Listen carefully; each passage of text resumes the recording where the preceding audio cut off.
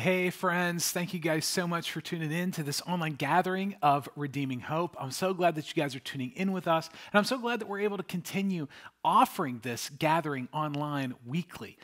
We are continuing in our sermon series called Present, exploring the person, presence, and power of the Holy Spirit. And we're actually exploring the presence of the Holy Spirit over the next few weeks and what that looks like in the life of those who choose to follow Jesus. But before we do that, I want to remind us of our vision. Redeeming Hope, I really want to remind us of why we're here and why we're doing what we're doing, because it's so easy to just kind of forget and get into a rhythm or a routine, but we always want to keep the vision of our church front and center. Redeeming Hope, we exist as a family of faith that follows Jesus and helps others find him by living all of life as missionaries of hope. This means that we want to unapologetically follow the life and teachings of Jesus, but we want to be really open to wherever you might be on your spiritual journey. And so to kind of help us shape a culture of openness and transparency and the ability to ask questions, we have 4 values that shape everything that we do as a church. So even if you don't identify as a follower of Jesus, you're welcome here.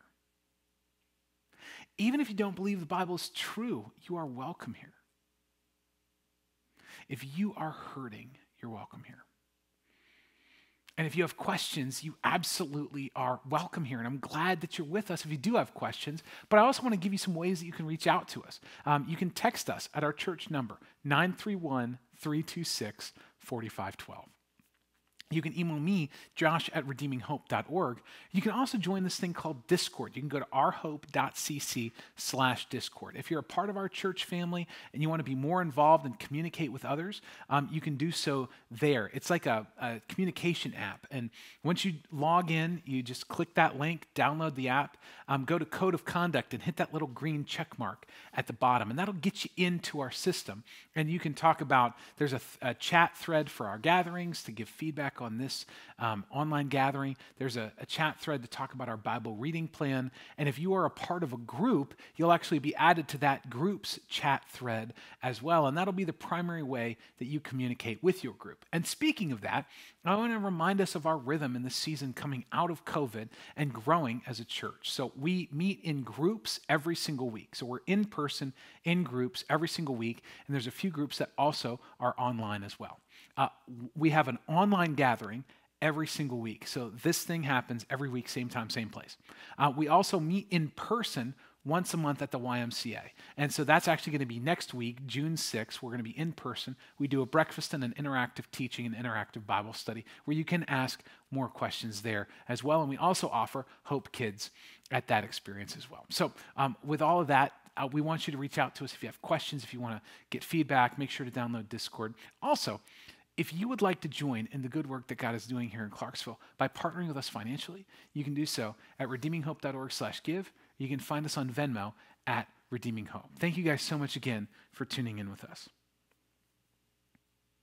Today we're beginning the second part of our series on the Holy Spirit called Present.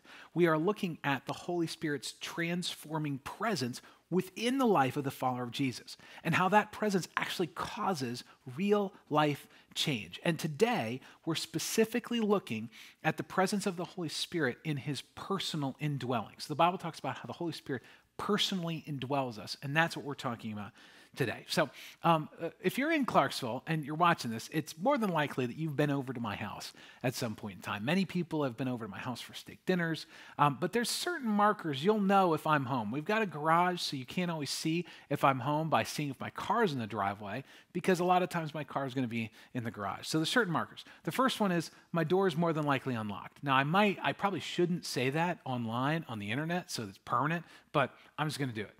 My door is probably going to be unlocked if you come to my house. Most of the time, if it's in the afternoon, the lights on the front porch are going to be on. And then typically at some point in time throughout the day, if I'm working from home, I'm going to be out on the front porch with a cigar or a pipe.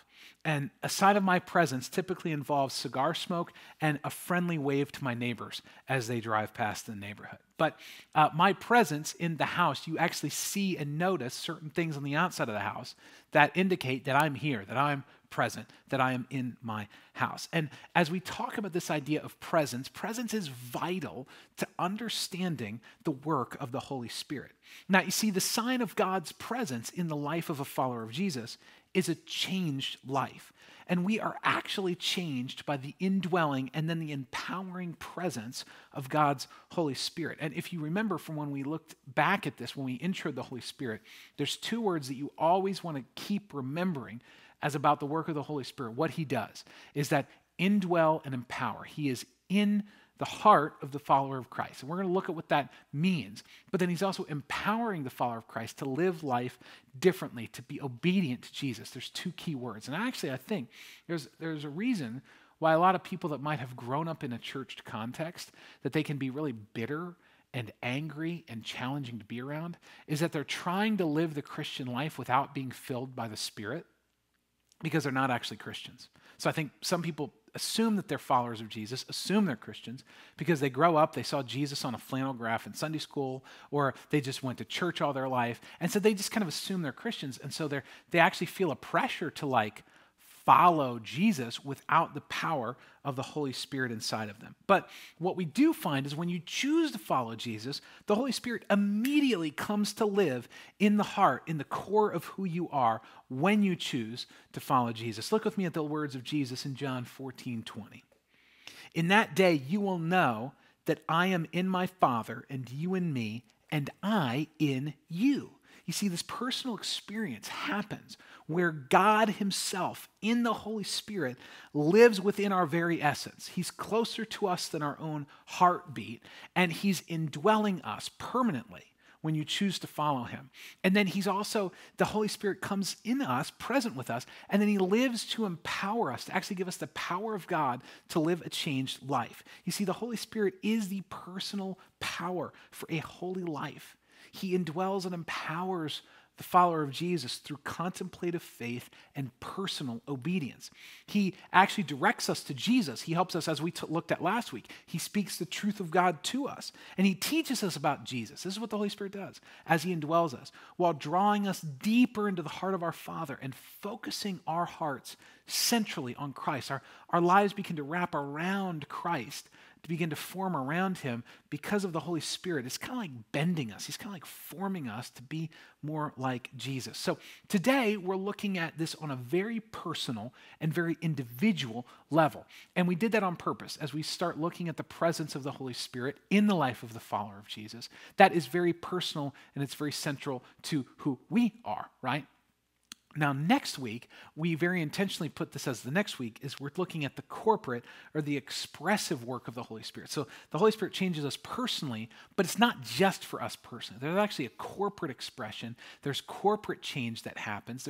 As you're part of a family of faith, you actually begin to change, and then your community begins to change around you as you follow Jesus. So this idea of God's personal indwelling, his empowering presence, it actually, what we're going to be looking at today, it actually connects with this idea of the temple in the Old Testament. So we're actually kind of looking at the Holy Spirit's indwelling presence in the life of a follower of Jesus through the lens of the temple. So this is our main point for today, is that the Holy Spirit transforms followers of Jesus into the temple of God in the world, personally indwelling and empowering believers with God's presence so that we can be God's presence in the world.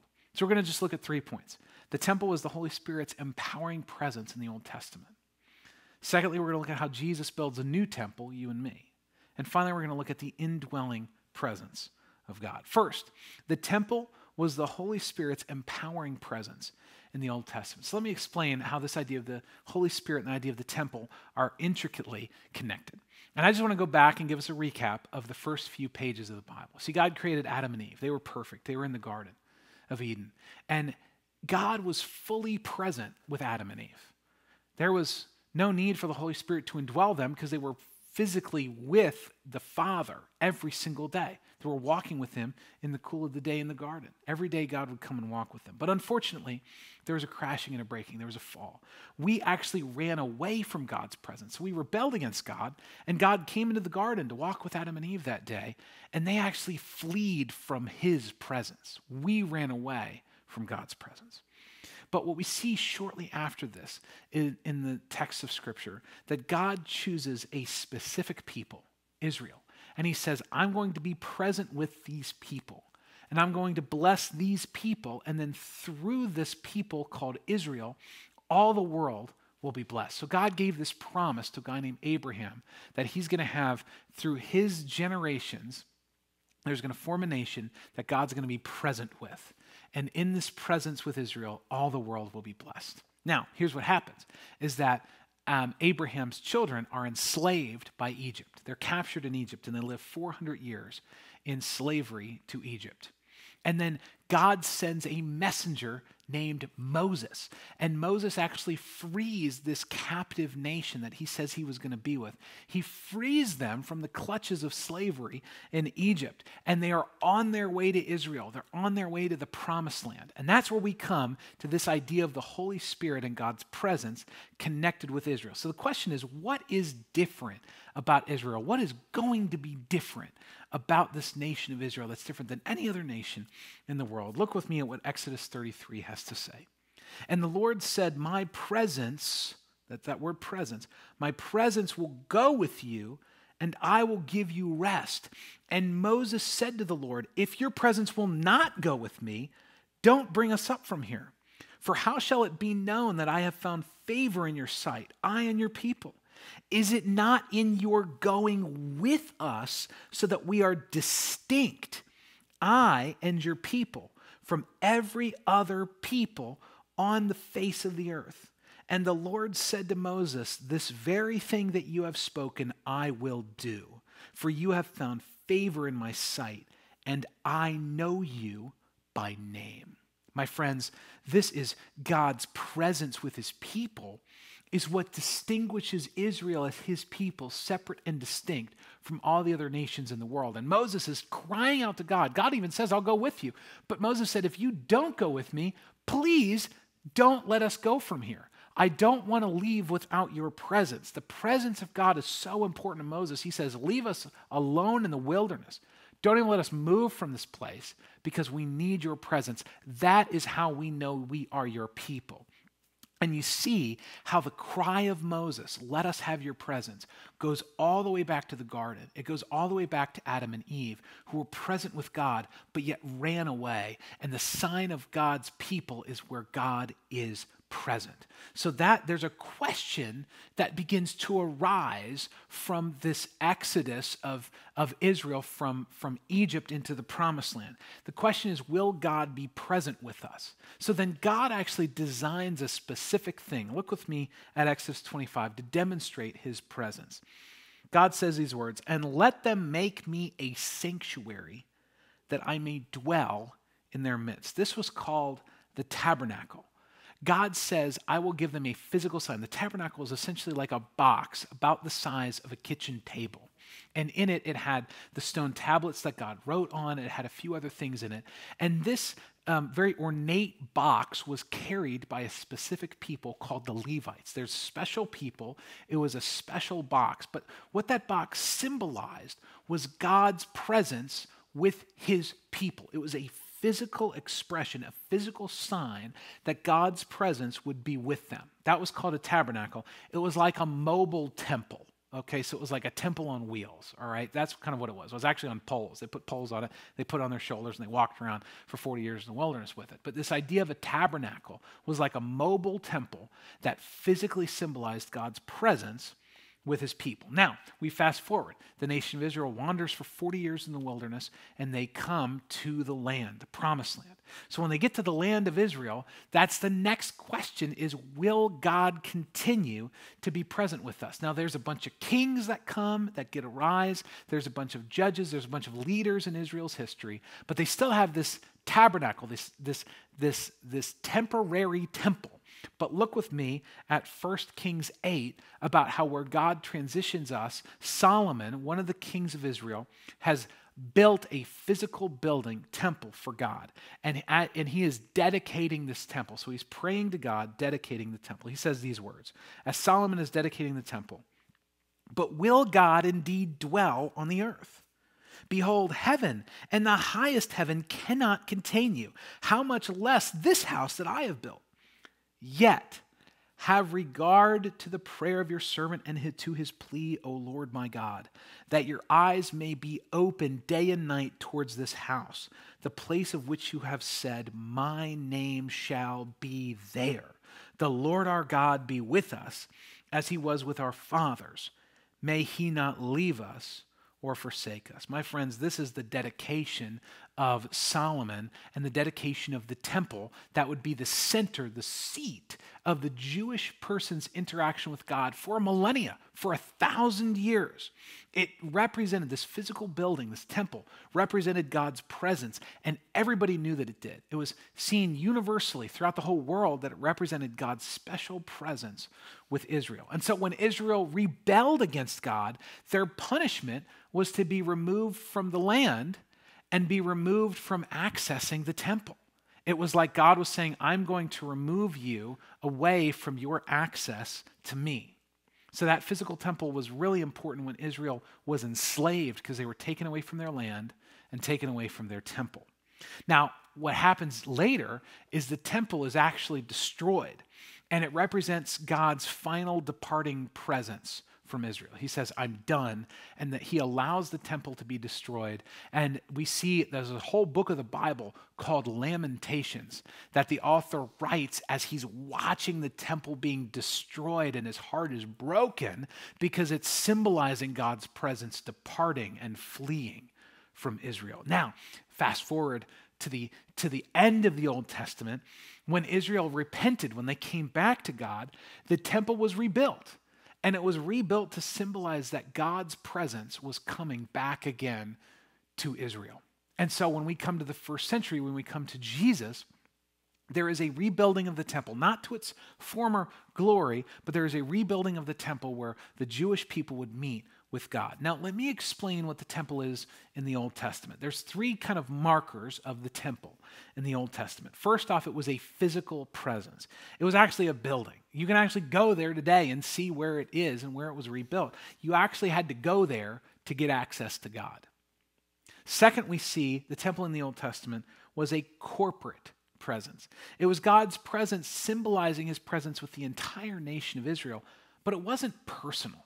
And so when Israel messed up, the nation was removed from presence. So even if there was certain faithful people that were within the nation of Israel, it was a very corporate presence. It wasn't a personal presence. And finally, it was a temporary presence. We see consistently throughout the pattern of the Old Testament is that God's presence could be removed as punishment if Israel sinned or rebelled against God, and that happened quite frequently. We see that the temple in the Old Testament was God's empowering presence to his people. Now, here's what's beautiful, is that when Jesus comes on the scene in the first century, the temple had been rebuilt, right? But the sign of God's presence changed when Jesus came on the scene. First, we see that Jesus refers to himself as the truest temple of God. Look with me at John 2. Jesus just kicked out the religious elite in the temple. And essentially these religious elite, they were trying to scam the Israelites by offering for money by saying, hey, we'll sacrifice on your behalf if you give us money. And they were trying to scam them, right? And so Jesus kicked them out of the temple, and here's how they responded. So the Jews said to him, what sign do you show us for doing these things? They're essentially asking him, what authority do you have to kick us out of the temple and to stop scamming God's people? Jesus answered them, destroy this temple, and in 3 days I will raise it up. Then the Jews had said, it has taken 46 years to rebuild this temple, and you will raise it up in 3 days? But Jesus was speaking about the temple of his body. So Jesus is standing in the temple. And remember, it had been in its glory days. It had been rebuilt. It took 46 years to rebuild it. And Jesus is essentially saying to them, you want to know what authority I have? Well, tear the temple down and build it back up. Now, of course, they didn't know that Jesus was talking about himself. But Jesus is talking about himself. He is the true presence of God. Jesus is Emmanuel, God with us. He's the true presence of God among his people. He's saying, hey, I'm the temple. I'm coming and bringing God's presence. And you'll know it because when you kill me, 3 days later I'll rise from the dead. And that's how you'll know that I have the authority to manage my Father's house. Now, that's awesome, right? Like that's just cool. And then we see that Jesus then also blows our minds later on. He says in John 14, he says, Jesus answered him, if anyone loves me, he will keep my word, and my Father will love him, and we will come to him and make our home with him. My friends, this is a promise of the Holy Spirit. He's in the context in John 14 of talking about the Holy Spirit. And so what he's saying is that the Father's presence, my presence, will make our home in those who love me. The Holy Spirit will dwell inside those who love and follow Jesus. And so wait, we're seeing this now. The presence of God, the home of God on earth, isn't in a physical temple. And it's also not going to be with Jesus simply staying on earth. It will actually be with those who love and follow Jesus. That is how his presence will be present in the world. Now, we fast forward a couple of decades after Jesus teaches this. The early church is forming, right? Paul is writing to correct some errors. There's some conflict in the early church. And he says these remarkable words in 1 Corinthians 3 and 6. He says, "Do you not know that you are God's temple and that God's Spirit dwells in you?" Do you see the connection between temple and spirit here? This isn't just Josh's crazy box of thoughts. Like, there's actually a text of scripture here that connects spirit and temple. He says, you are God's temple and the God's Spirit dwells in you. If anyone destroys God's temple, God will destroy him. For God's temple is holy, and you are that temple. Fast forward 3 chapters later in 1 Corinthians 6, he says, or do you not know that your body is a temple of the Holy Spirit within you, whom you have from God? You are not your own, for you are bought with a price. So glorify God in your body. My friends, you and me, if we choose to follow Jesus, we are now the presence of God in the world. How? Because his Spirit is indwelling us. He dwells within us, within our hearts. His Spirit resides in us. He makes us his temple, a real, permanent presence within us. Now look with me again at the temple of the Old Testament versus the temple in the New Testament. There's a little graphic that'll come up there. The temple in the Old Testament used to be a physical presence. It used to be a building you have to come to. Now it says that there is a spiritual presence that's within us everywhere, that we actually carry the presence of Christ. He dwells within us through the Holy Spirit who indwells us the moment we choose to follow him. And it is everywhere. It's a spiritual presence. Next, it used to be a corporate presence, right? It used to just be God's presence with the entire nation of Israel. It wasn't personal. But now it is a personal presence.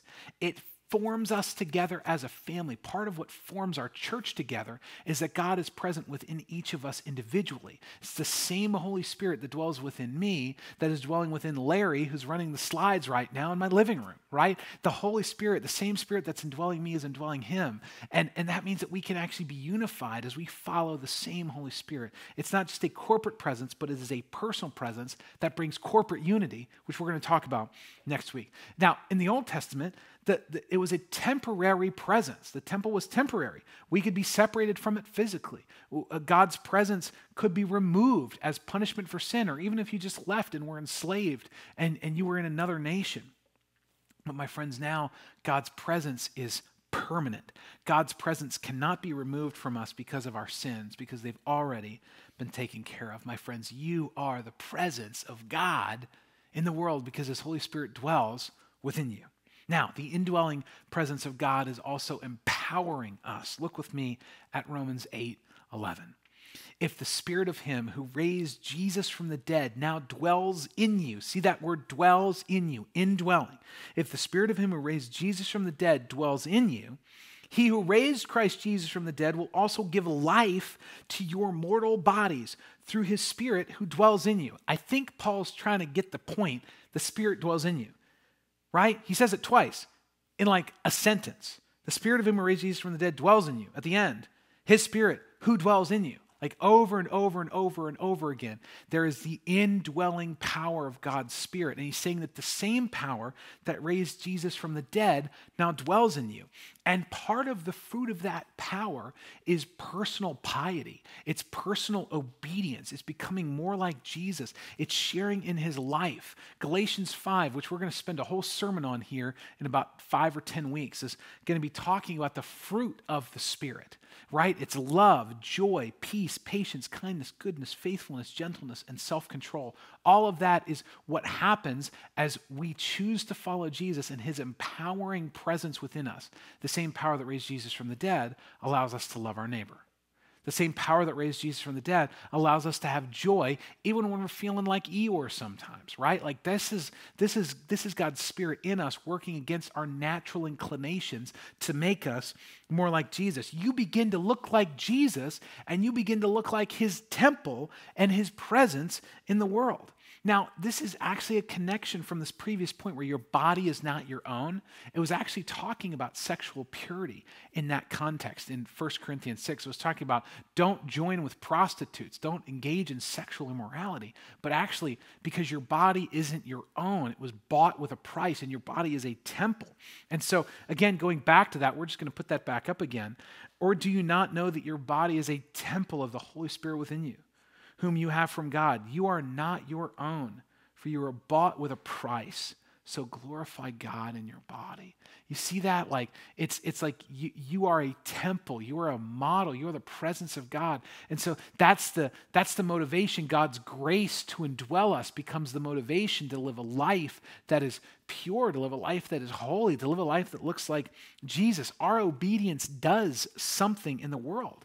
It allows us to live like temples that God has created us to be. But it's only by grace. It's only by God's power. And it's really, to be quite honest, it's only by God's empowering presence, his Holy Spirit within us, that can give us the power even to obey, to give us the power to walk in purity. My friends, if you're not yet a follower of Jesus, God's presence and power in your life can be as close as your own heartbeat. You can experience his security. You can experience his protection. You can experience his indwelling and empowering presence in your life to allow you to live life. You don't have to grit your teeth and work harder, to try harder, to try to be a good person. Like, you can be free and rest because of the indwelling power of God. The same power of God that raised Jesus from the grave can dwell in you if you hear the message of Jesus. You believe that he was present with God for you, that he took the punishment for our rebellion against God, and that you need that for you. If you believe that, and then you obey by making Jesus Lord over your life, you can have the indwelling, empowering presence of God in your life. Now, if you're joining us and you are a follower of Jesus, that personal indwelling of God's Spirit, it can never leave us, right? So we didn't earn it. We can't lose it. It's just that simple. You cannot never become unsaved. If you choose to follow Jesus, you give your life to him, he secures you, and his Holy Spirit is part of that seal. But here's the thing. His empowering of you can be limited by your sin or your rebellion. So if you are, the Bible actually talks about this, you can quench the Spirit. And we're going to talk about that actually in a few weeks about what that might look like. But it's kind of like this fire. It's like a big fire pit, and you can feed it, right? And you can grow it. You can pour gasoline on it, and it lights, and it gives heat, right? Or you can douse it with water. And so sometimes we can, through sin, through rebellion, through personal decisions, God still allows us to make choices to whether we will receive his power on our behalf or not. And so his empowering can be limited by whether or not we submit to God's Spirit. But this is why we have groups. This is why we get together weekly. We're in groups where we read the Bible together, we pray together. We talked about how the Spirit speaks through the Scripture to us. We talked about that last week.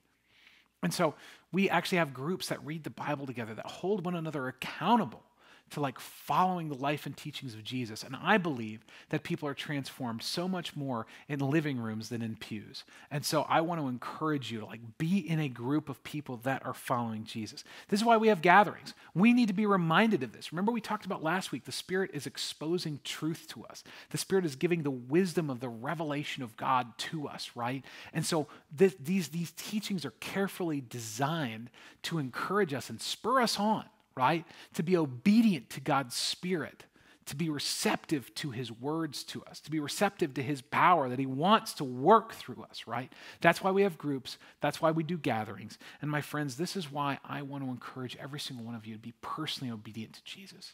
Spend time in the Word. His Spirit speaks to you through these pages. And through these pages, the Spirit is speaking to you, right? The Spirit and the Scriptures work in tandem together. You and I need this every day. This is also why I encourage us to pray consistently. Like we are coming to God's Spirit and saying, I need you. It's a spirit of humility, a spirit of repentance. This is why we must be in community, both in gatherings, smaller groups around a table that read the Bible, pray, that are huddling together for warmth so we may go out and be the temple of God in the world, right? But this is also why we need these corporate gatherings that are teaching us consistently about the truth. And by the way, I want you to know, I watch these. Like, I need this message that I'm preaching to you. Like, I don't just do this and roll, right? I am impacted by this, and then I go back and watch it, and I take notes on myself. It's kind of weird, right? Like, I have the notes in front of me, but like, I actually need this too. My friends, going back to our main point, the Holy Spirit transforms followers of Jesus into the temple of God in the world, personally indwelling and empowering believers with God's presence so we can be God's presence in the world. And I want to encourage you as we wrap up today to be God's presence in the world around you, to submit to His Spirit, join a group, continue to watch these gatherings. And as you do that, and as you have given your life to Christ, as you follow Him, you will find that you become His temple, His presence to the world around you. Thank you very much for watching, and have a great week.